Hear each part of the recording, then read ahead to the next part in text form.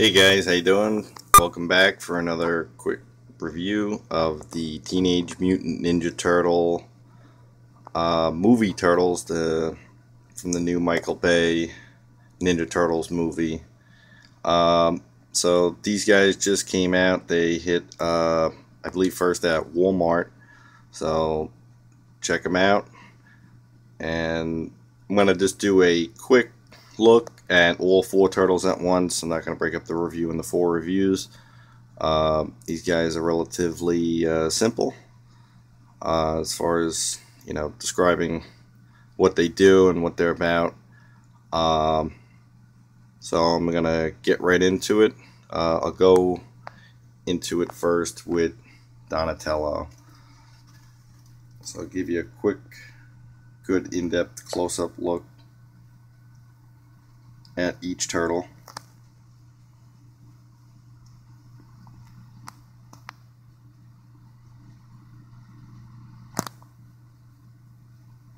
There we go. Sorry about that. So that's the face for Donatello. He seems to be the scrawniest of the group. Thin arms, thin waist.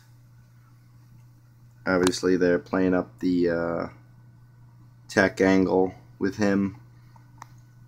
These new designs are interesting. I mean, they're not my favorite design, but I think the turtle design itself is cool. I just don't really like all the junk that they put on them. I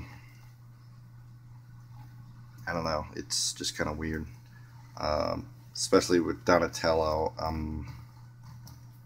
They put this, I don't even know what this is. Looks like what those guys use to blow dirt around when they're doing lawn care. I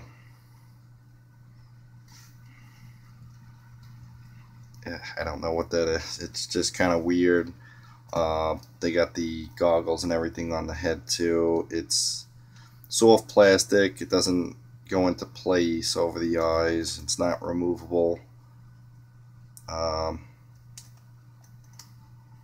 This is the design of the movie, so I understand why it's there. Just would have preferred it removable, or I don't know.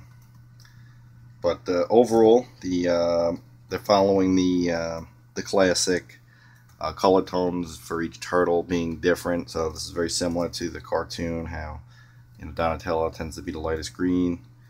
You got this samurai type sash around them.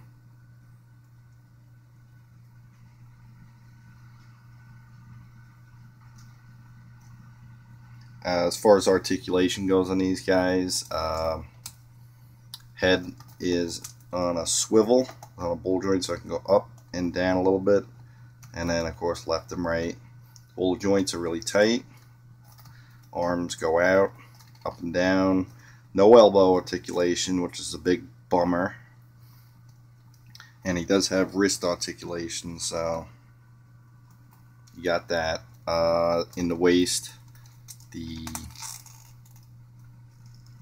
legs go in and out, up and down, hindered a bit by the sash. Elbow, or actually not elbow, but knee articulation only goes so far. So moderate articulation on these guys. They're all pretty much the same, but they are all different bodies. They all have different molds, which is nice. And that's Donatello. Moving on to Leonardo. He's probably one of the best out of the group as far as the action figures go. Give you a good look at him. If any of you guys are members on the Sideshow Freaks forum, recommend taking a look at the Teenage Mutant Ninja Turtle thread.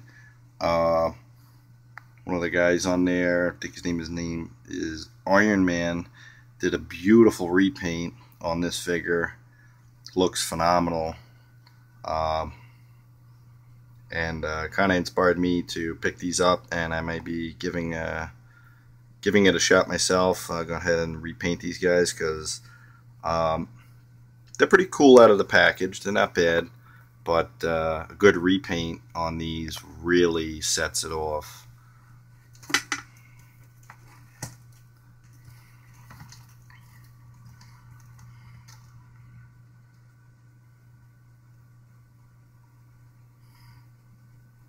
Same articulation. Funny thing is too, I noticed the only one with weapon storage for their weapons is Leonardo. So with him, you do get the holsters, but with all the other three turtles, there is no weapon storage, which is a little bit of a letdown. Not sure why they went that route, but in any event. Here is Raphael. He's probably the biggest out of the group. Most musculature, biggest arms. You know, this guy is just beast. Really good design.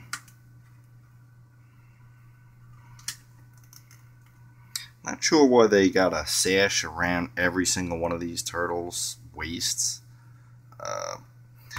Give you a quick look. You know, if this, see, it's sort of removable. You got to kind of pop it out there. But the articulation is greatly improved with this removed from the figure. So maybe when I repaint it, may remove that, replace it with a cloth version to kind of get the articulation better. And I don't know, just thinking out loud, guys. But Raphael is definitely a very cool figure. Him and Leo out of these movie figures are probably some of the coolest. You can see again, you know, nowhere to store the weapons. Looks like as if they could have maybe went there, but they didn't really execute that.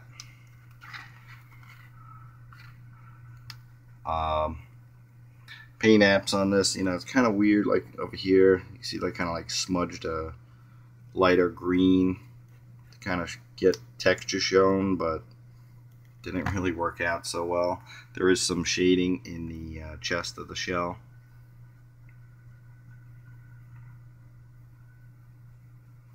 But yeah, and then last is Michelangelo. Him and Donatello are kind of in a race for the worst turtle out of this bunch. I'd probably say it was Donatello, but Mikey's face kind of looks doofy. Weapons on this, he comes with two different nunchucks. Pretty cool. For some reason he's wearing some kind of pants and a sweater. Again, with the sash thing, I really don't know why that was incorporated into the design of all of them, but that's what they are. Again, as you can see, no weapon storage. Not sure what's up with the jewelry. 1980s Mr. T, Michelangelo here. I think the turtle designs are cool. It's the junk that they've thrown on them that kind of loses it for me. You know, these outfits are goofy. I mean, a pair of shoes, toes cut out of it, pants, knee pads, and a sweater, and then jewelry. It's just, I don't know. Maybe I got to see the movie to get a better understanding of why they look like this. I mean, I know they live in a sewer and they probably just grab whatever they can, but and you can see the necklace design ends halfway up, which is weird. But that's it, guys. I just wanted to do a quick look, let you guys know these are out there. Go ahead and jump on them if you're a fan of Ninja Turtles. they're pretty neat. They're cool. I'm glad to have them. As you know, bizarre as some of them are, others are really cool, and you really can't have one without the other. So, you know, they're a team.